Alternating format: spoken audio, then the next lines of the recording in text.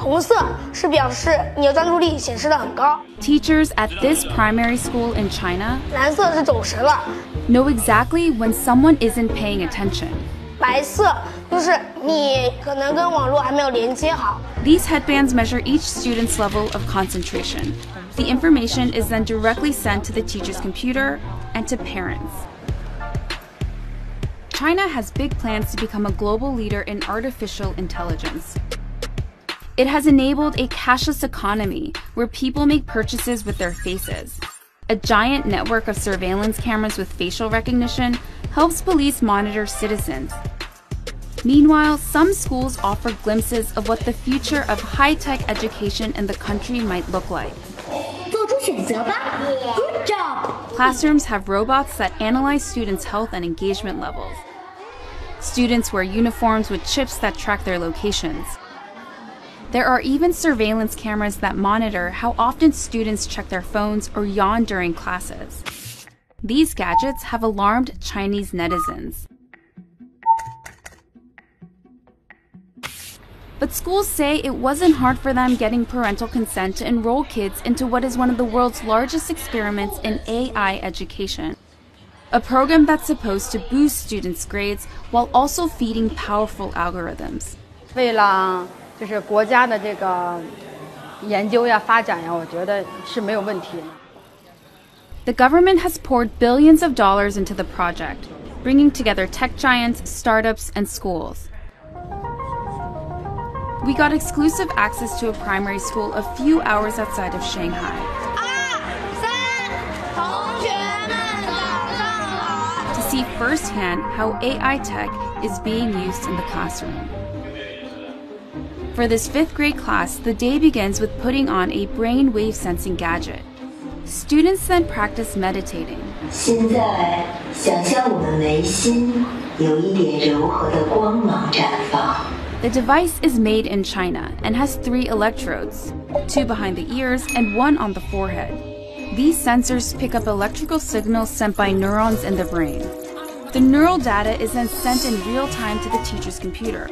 So while students are solving math problems, a teacher can quickly find out who's paying attention and who's not. 说明这段时间他是有点在那走神的。 A report is then generated that shows how well the class was paying attention. It even details each student's concentration level at 10-minute intervals. It's then sent to a chat group for parents. 就是他可以看到每个人的评分。 The reports are detailed, but whether these devices really work and what they exactly measure isn't as clear. We were curious if the headbands could actually measure concentration, so one of our reporters tried on the device.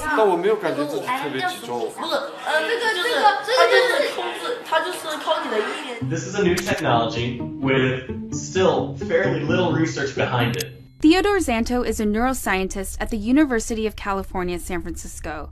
He was surprised to learn that this tech, called electroencephalography, also known as EEG, is being used in the classroom on children.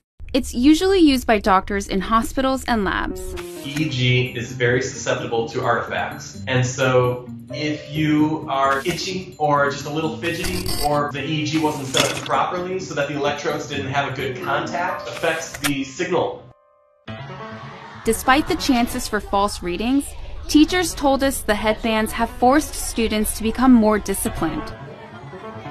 上课回答我的问题，就是他们的声音会比平常更响亮。 Teachers say the students now pay better attention during class, and that has made them study harder and achieve higher scores. 上课认真听讲，作业做的基本上是全对的。 But not all students are as enthusiastic.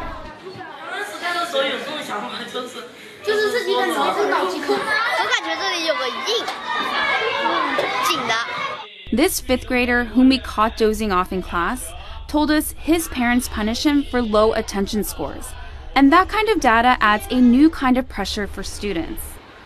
想啊，如果在一次考试全班人都考了95分以上，就你考了一个85，你会不会感觉你有一种 Companies we interviewed said the data can go to government-funded research projects. We spoke to parents who were unclear about where the data ended up, and they didn't seem to care too much. Santos says there's likely no privacy protection at all. In a classroom, if you're trying to make an assessment of an individual student, you really can't anonymize it.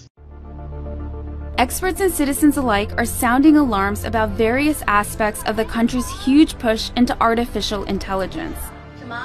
These classrooms are laboratories for future generations. And while these new tools may potentially help some 200 million students raise their grades, just how this all works out won't be apparent until they become adult citizens.